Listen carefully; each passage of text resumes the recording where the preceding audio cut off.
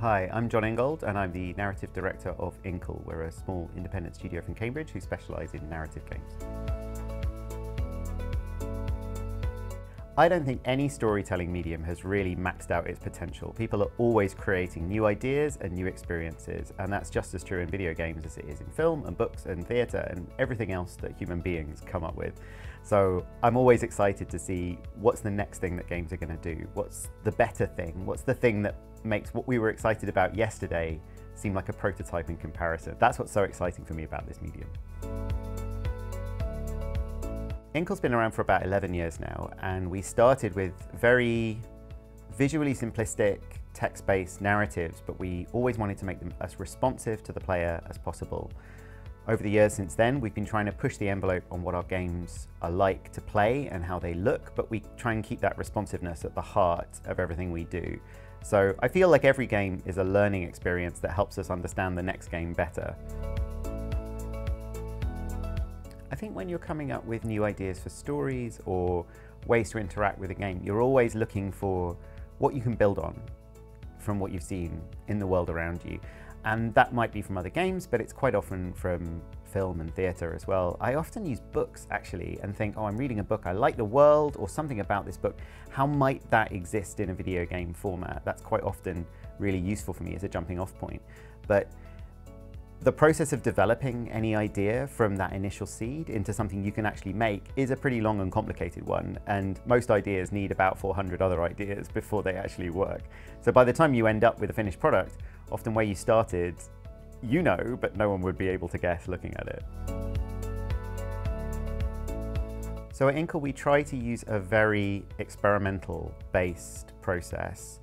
We have ideas, obviously, and then we argue about them. We have a very small team. There's only 5 of us, so the idea is everybody in the room gets a voice on every issue if they want it, but somebody has ownership. So someone is the lead designer, someone is the lead writer, someone gets to say, okay, we're going to try that idea, we're going to leave that idea, that won't work because of this. That's a great idea, let's move on that. And then we build it as fast as we can, as simply as we can, and try to see how it feels. And we do that a lot. So for the game that we're working on at the moment, which is called A Highland Song, we've been through perhaps hundreds of small and large iterations on what those core mechanics need to be to work. And what we've ended up with is a balance that's not like any game I've ever played before, but it's true to itself. So I think we're always looking for that kind of internal truth. What's the simplest version of this game that really works? And then we try and hone in on that. I love characters. In film, in theatre, in books, and in games. I love characters. So whenever a game steps out of its mechanics and gives me characters, then I want to be in that world and I want to be with those characters. So one of my favourite experiences from 15 years ago was Uncharted 2, because it had such great characterization. It was so much fun to be in that world. Even though shooting gameplay is kind of a 5 out of 10 for me. Like, I'm not that interested in doing that, but I was there because the characters were there for me. The greatest writing in a video game of all time is still 1999's The Last Express, which is a game set on the eve of the First World War aboard the Orient Express. And the influence of that game can be seen in pretty much everything that Inkle's done. And it's so character driven and it's so beautifully written. And I'm always interested to see how can games get me onto ground level, interacting with the people in this story in a way that I feel like I'm really there. That for me is the core draw of making video games. One of the great things about being a really small studio is there aren't too many stakeholders to satisfy when you're taking decisions. So when it comes to writing characters, there's one writer and there's one narrative designer, and they're both me.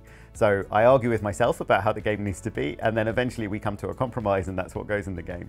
Obviously then the rest of the team will feed back to me if a character isn't working, or if a line of dialogue doesn't work, or if a scene doesn't make sense. People tell me, you know, the whole team contributes on that, just as I would talk to the artist if I felt like a character didn't look right or an environment was hard to read or something like that. And the great thing is that we can make the changes we need to make really fast. So very few problems stick around for a long time. I love working in a small team of people. It's really the best way to make something beautiful, I think.